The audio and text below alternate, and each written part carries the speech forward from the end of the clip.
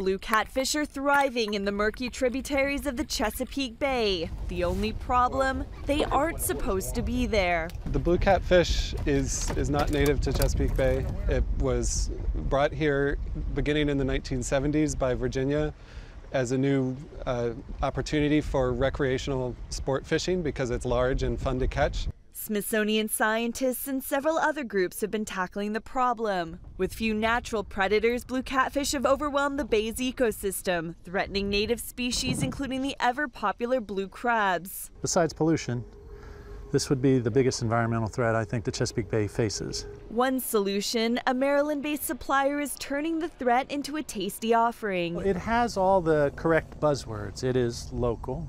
It is rated now by the Blue Ocean Institute. It's sustainable. And it is a good cause to take this fish out of the water and out of the ecosystem.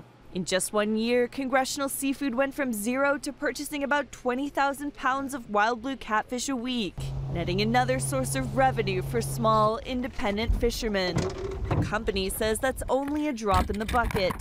Maryland officials agree much more needs to be done to get the population under control. We don't want to manage this fishery. We want to knock it down to the lowest level possible and then keep it at that level. So far, supermarket chain Whole Foods and local restaurants have gotten hooked on the fish. Chefs say the wild catfish has a firmer, flaky texture and can be pan-seared instead of fried. It's exciting. The flavor is awesome. It's fun to cook with. It has a lot of qualities that you wouldn't expect from a farm-raised catfish. Qualities that may catch on with consumers. Maggie Mazzetti, Associated Press.